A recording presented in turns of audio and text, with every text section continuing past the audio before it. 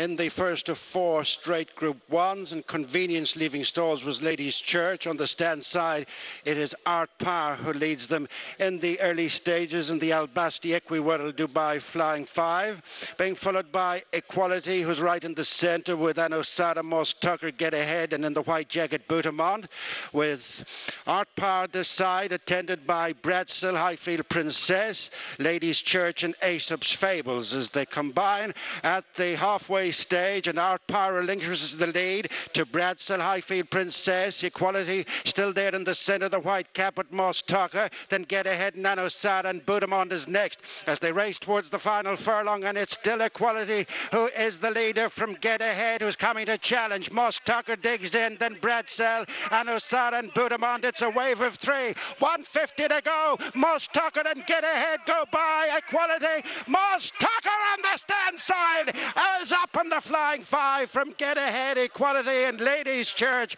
It's a rejuvenated Moss Tucker. What a score for Billy Ken Condon.